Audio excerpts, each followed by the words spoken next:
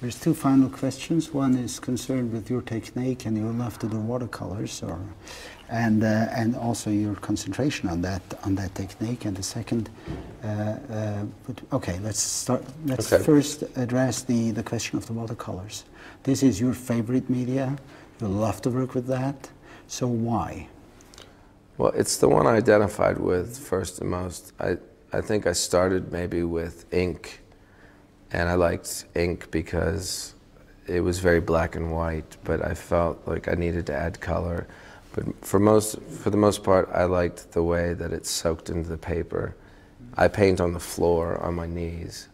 I can't paint with the canvas upright because it will drip, which I have stood things up and let them drip down, but only for an intentional look. I like watercolors because they stain things and it's very intimate. I feel like there's like a relationship where I have to sit and I have to watch the water drying and as it moves and it spills. And I'm fighting also with my two cats that like to run in and out of the room. There's a whole relationship going on. And I like it to be very quiet, and I paint, you know, at the very last hours before sunrise. That's when I'm most creative. But it also gives you an impression of delusion. It gives you something vague, more silent, more sensitive. The way you use the watercolors. You know, I got the feeling when I looked at it, it is like you look in a kind of melancholic way. In a kind of even romantic way to the subjects.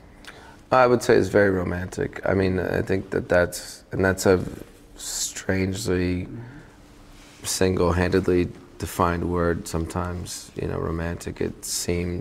Romantic to me is dark, it is fatal, it is all these things.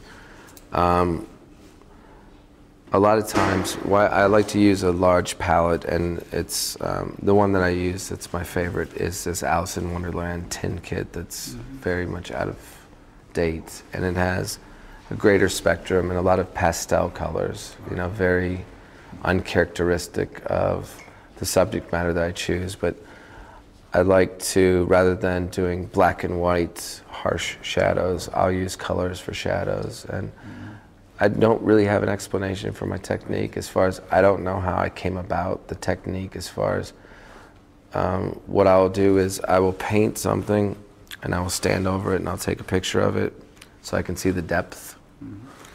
And that's really my only way of creating dimension, because when you paint on your knees in the format that I paint, which is about, you know, 3 feet tall, it's hard to tell perspective. So I use, well, now I use my iPhone, it's easier. But I had Polaroids until they stopped making them. Okay, so my last question is about your relation to David Lynch and Lynch's work, as this show deals with his early videos and your watercolors.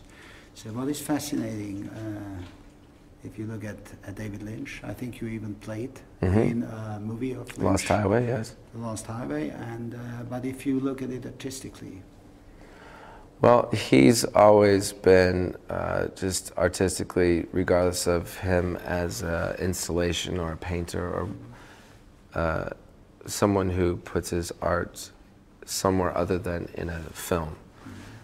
Just simply as a filmmaker, I've seen him as an overwhelming inspiration as an artist.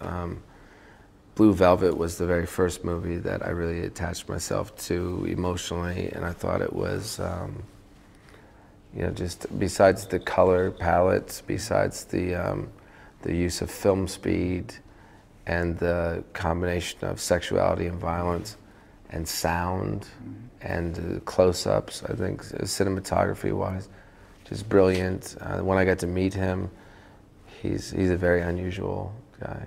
I mean, he would say the same thing about me, I'm sure. So he did. Yeah, of course. Okay. So you were happy with the show and the combination? Oh, it couldn't. I mean, couldn't be a greater compliment to be alongside someone as a great inspiration to me as him.